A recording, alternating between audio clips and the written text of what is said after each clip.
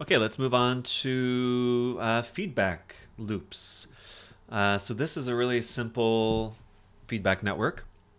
Unless I've just got the normal butterfly. I've got a fit top, making it 1280 by 720.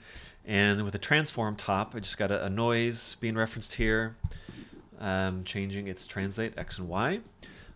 So again, I did this before, but how to get multiple channels in one operator. If we go over, if it's got a channel tab like this, so by default, right, it's usually something like just chan 1, but we can write in different names like that. We can also do something like, if I did like 1 through 8, so that suddenly made 8 different channels, all with this chan prefix, and then 1 through 8. I could do T, X, Y, Z. That's a common thing also that creates 3 channels. But just all we care about right now, T, X, T, Y. So that works fine.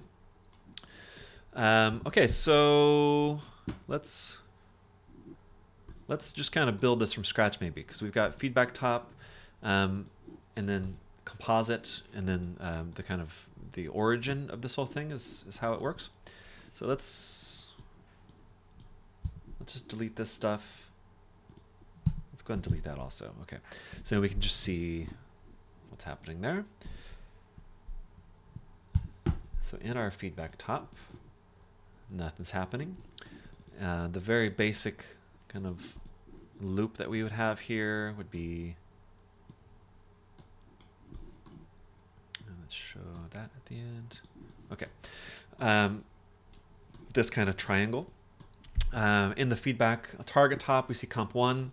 So what happens with that is when the signal goes, makes its way to the composite, we see this little arrow here, so it's teleporting itself back to feedback. So it's creating this feedback loop.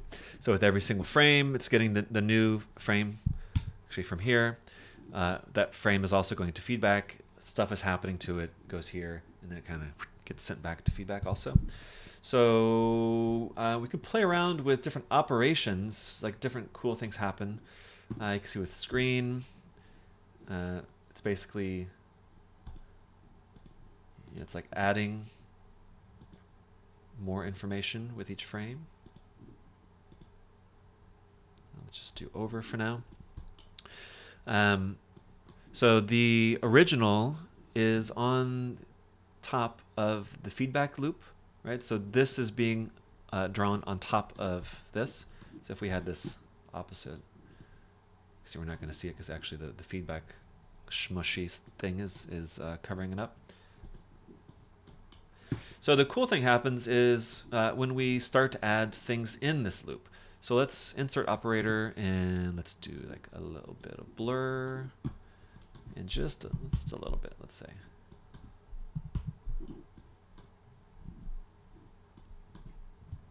Okay, so now we can kind of see, if I pause this for a second, what's happening. So as I can hit plus here, I'll like progress through frame by frame. So this content right here gets sent back to the feedback, and then it goes to blur. So all that gets blurred just a little bit, goes to composite, gets sent back to feedback, gets blurred a little bit. So you can like imagine, these little pixels that are kind of way in the back, they've gone through this loop many times, and so they are very blurry.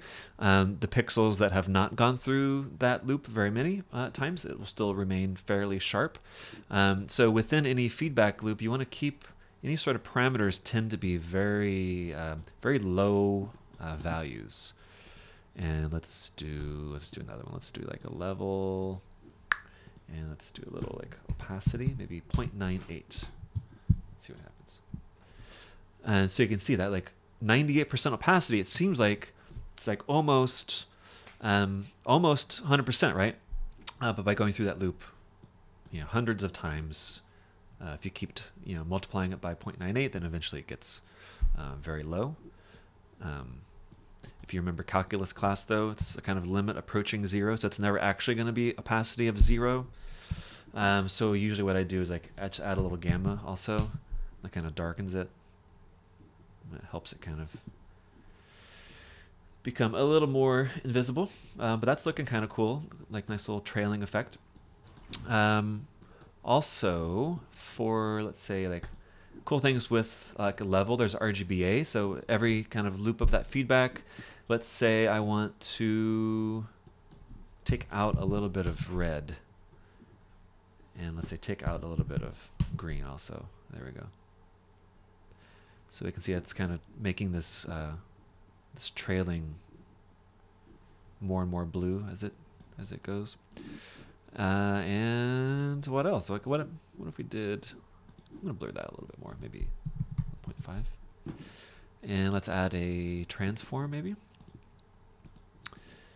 And so very tiny values. Let's say middle mouse click on scale, so I can do both values at once. So just up by 0.001. So that has a very slow little scale up now. There we go. That looks cool. And what if I did like a rotate of 1?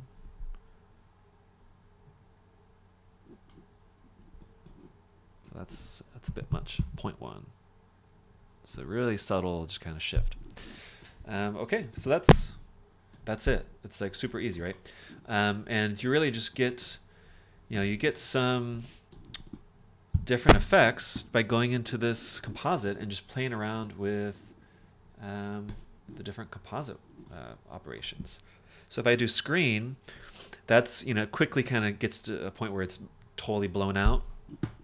So I might want to go in here and instead of like opacity 9.8, or actually maybe, I don't know, maybe I want to like lower the brightness too.